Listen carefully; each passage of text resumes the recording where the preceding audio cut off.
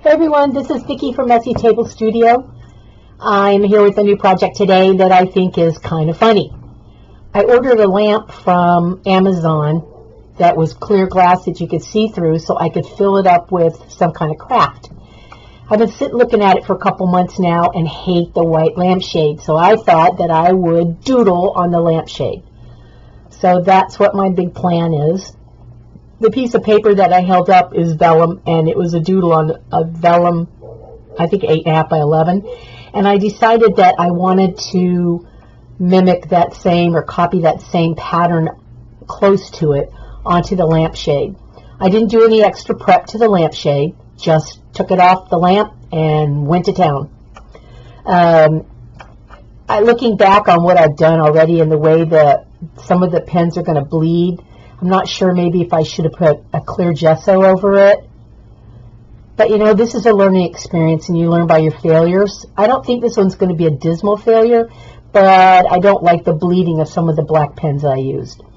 So I'm starting out with a black pasta pen. And in the middle, it started bleeding. And when I mean bleeding, it kind of feathers out the defined lines. So they're not quite as sharp and defined as they could be. So then I decided, well, let me try some other pen. I think that's the Uniball Air. I have them all here in front of me. Let me get them. So I started out with the Posca. Then I went to the Uniball Air pen. I'm going to use a black Jelly Roll pen. Two different ones, but both black. I also used the Uniball Signo pen and the R2 rollerball pen from Dollar Tree, which cost $1. I think the ones that feathered and spread the worst were the Posca and the R2 from Dollar Tree. It's not really meant to be done on fabric. It does great on paper. Not waterproof, but it does great black on paper. It is a very black pen. The Uniball Air is great on paper. Not as good on fabric, but it didn't feather when I used it, so I kept going with it. The black Jelly Rolls did okay, but if you want something dark, you have to go over the outline more than once because it's not dark enough. The texture on the lampshade is like a very good quality linen. It's woven, and it does have slubs in it, which means bumps where the string or thread was not as smooth as the rest of them. In the knitting world or the spinning world, they call those slubs. So I'm sorry I'm out of, there we are, back in frame. I'm sorry I go in and out of frame because I've never doodled on a lampshade before, and I forgot where the camera was while I was doing this. So I wanted to try and stay in frame as best I could. So I cut out some of the footage of me not in the frame. That looks like a box of popcorn. I shouldn't have put that last one, the cherry on top. So I just keep building on flower after flower or doodle after doodle. Some stuff I colored in, some stuff I left white. Looking back on some of the things that I can see now is I would have left more white and less colored in black space, because it, as much as I wanted to doodle on the lampshade, I didn't want to do away with all of the light. If I wanted to do away with all the light that came from it, I would have used colors. But I wanted a little black and white, and as you can see, some things did blacker than others, like the outside of that big flower right there is a Posca. There I am using the jelly pen. Oh, went back to the Uniball Air. The Uniball Air and the Signo did really well for the very fine detailed stuff, the very small things. The Posca was mainly for outline.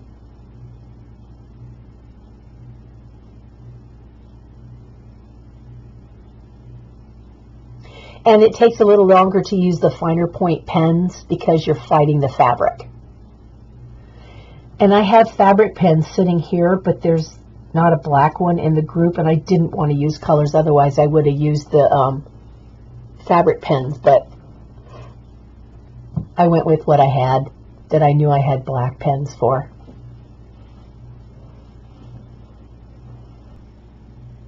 So I keep rolling it around, looking at it where I want to put things. I really didn't think it out very well, which you guys who watch my videos all the time know I jump first and ask questions.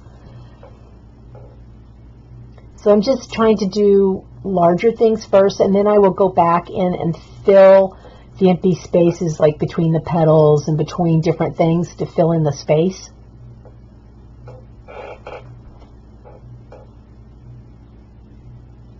And this is a Jelly Roll pen. Like I said, you have to go over it more than once because it does not do well coloring in large black spaces. It's more for fine line detail work. I think I've shaken up a Posca pen right here. Yep, there we go.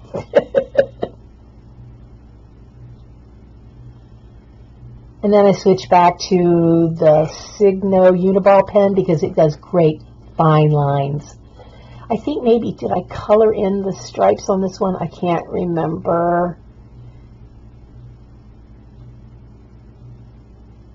Yeah, I colored in the stripes with this because they were so thin that I was able to color in some of it with those. I mean, color some of them in with that pen.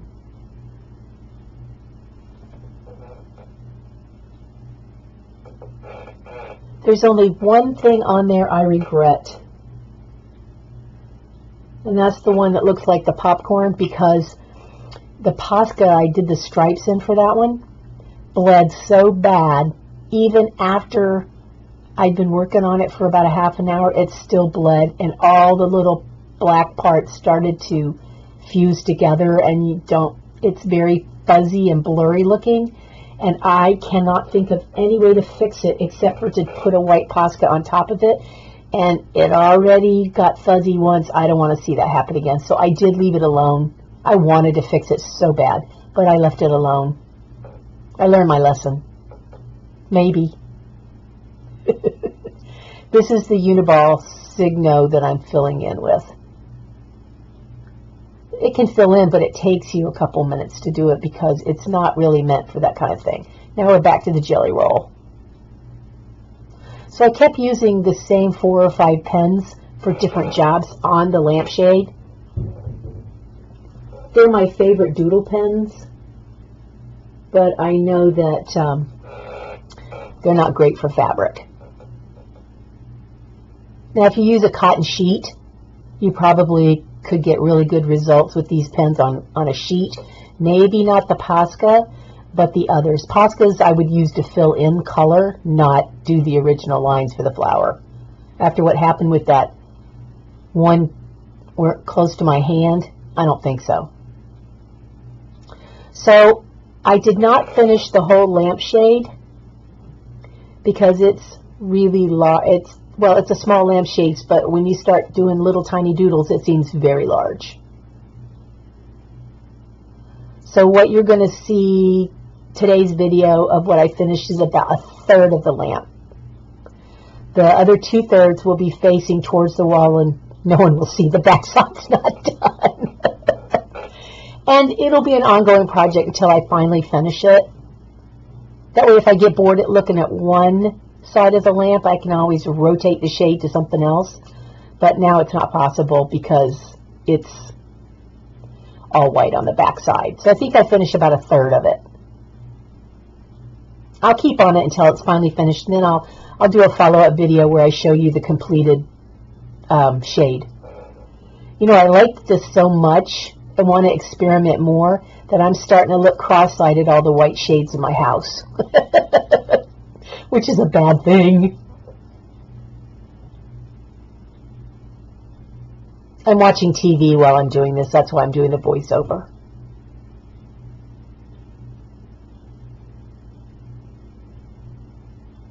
Some British mystery thing.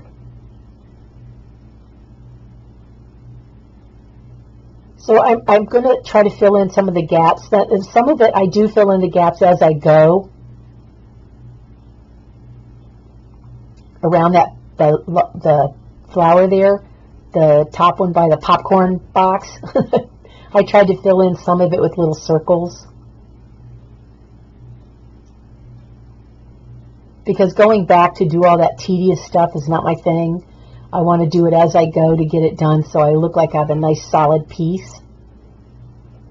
So I do the large to medium stuff first, then I go back in and fill with the little stuff, but I don't get too far away from the big stuff.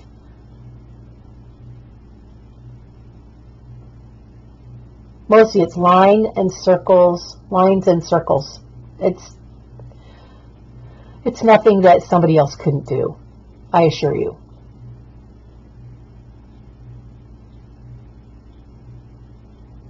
Did I mention I have another shade in the hallway?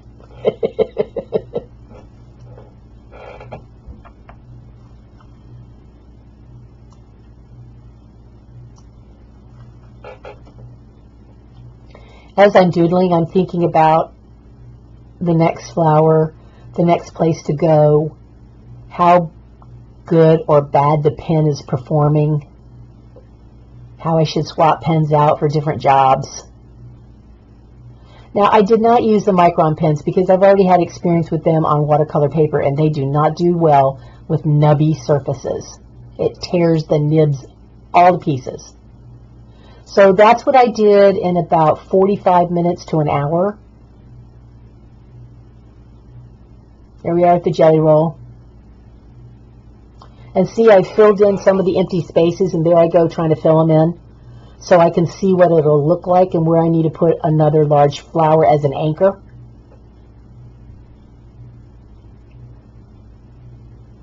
Some of the circles that I put the little bubbles in between, I'll put a little black dot in them. Some of them I do a little curly thing in the middle. I think it's called pretense and zentangle. See, I'm just doing little circles, then I go back and emphasize them, or I'll put little dots in them. I'm trying to fill in the gaps as best I can.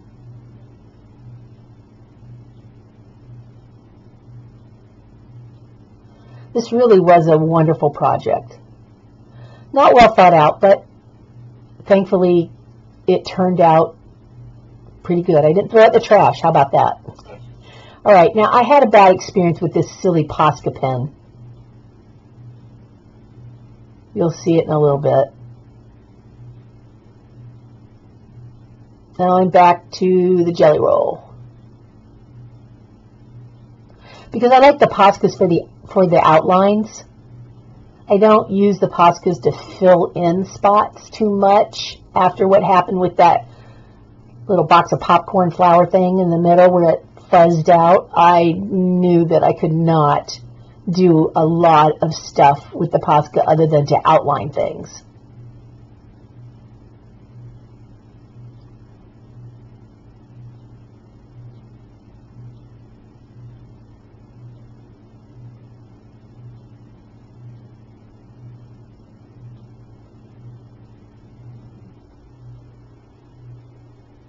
With the Posca, you have to work a little harder. Not the Posca, I'm sorry, the jelly roll. You have to work a little harder because that little roller ball is taking a beating. And then I had to clean the roller ball out on a napkin every once in a while because fibers that you can't see get stuck in the roller ball, and then the ink doesn't come out as well. So you need to wipe it off every now and then to get the fabric boogers off of it.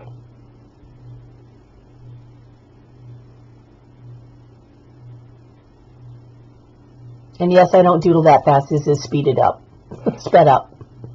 I think to 2 times. This took 3 or 4 hours. Just doing a little at a time.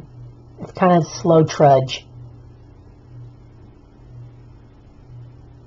I kept the designs as simple as possible, and like I said, I used that vellum piece that I showed in the very beginning as my inspiration.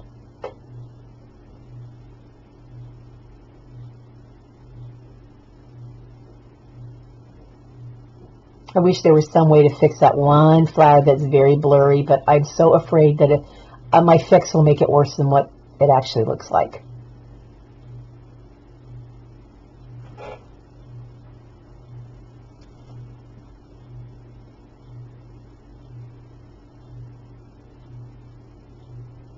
I keep rolling it around, looking to see where I can fit things in, where I need to fill in the gaps to make it a more solid, cohesive piece.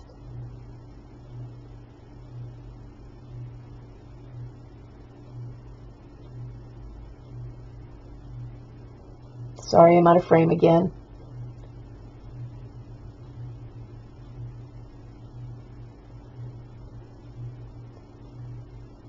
This is not the kind of thing you do when you want very crisp, detailed items.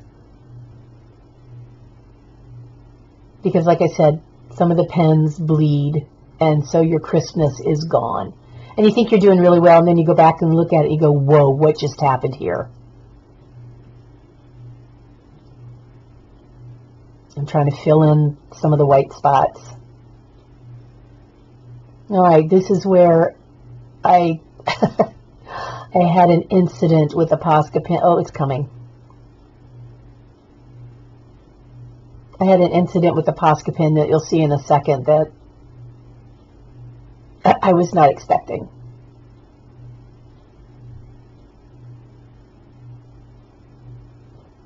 Again, going over the jelly roll stuff twice. And I kept switching between two jelly roll pens, thinking that one would do better than the other. Not exactly. It's just that one needed to be cleaned off while I was using the other one, and so on and so forth.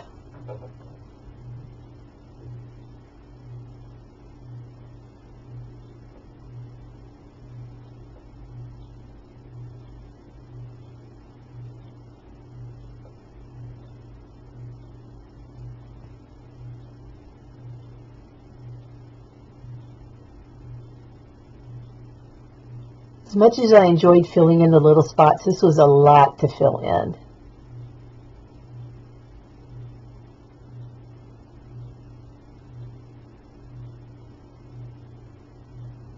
I tried to put mediums to smallish sized flowers in gaps so I wouldn't have as many little tiny bubbles to draw in the empty spaces.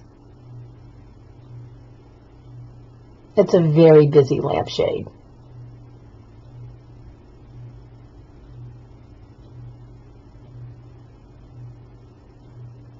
Because the lampshade has plastic on the back side, I took my hand and tried to lay it underneath, place my fingers underneath where I was drawing so that it wouldn't crease the lampshade or cause it to pucker or cave. All right, here's the Posca pen incident. It was going just fine. This is what I expected. Shook it up a little bit more. Same. I knew it was going to feather a little bit. Shake it up again, only this time, wait, it's coming. I had to go over some of them twice because it wasn't going well. So then I went around a second time like, oh my gosh, look how dark it got all of a sudden. I don't know what happened, but all of a sudden the Posca pen woke up and said, hey, she's using me. I have to produce. And I was like, oh my gosh, look how dark it is. So I started getting panicky. I'm looking at the other stuff going, oh my Lord, that is so dark compared to the rest of it. And as I'm filling all this stuff in, I'm starting to break out into a cold sweat that I just ruined it. And I'm trying to think in my head about how on earth am I ever going to fix this, because this is not my focal flower. And it is now.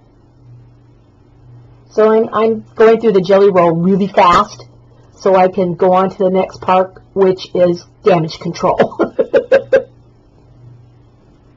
And I'm thinking and thinking and thinking. And I look at it and I look at it while I'm doing the lines and I'm thinking, oh, this is a mistake. Why? So I grab the Posca and I do something crazy. I outline those flowers again to make them stand out as much as the other one, because that one that's very dark is not the focal flower. I didn't mean for it to be that stinking dark. So I went over the larger flowers, which were meant to call attention. So then I go over the other one, because it's not as dark. And see the difference? It's much darker the second go round. I don't know what happened. That Posca just all of a sudden got ink or paint, and it went to town. I was upset that it pulled that shenanigan after I had done all the other stuff. I was like, I'm not happy about this. But we carry on. Thanks everybody for watching. Like I said, I only did a third of the front. There are some photos here at the end that look terrible, but they are of the lamp with it turned on.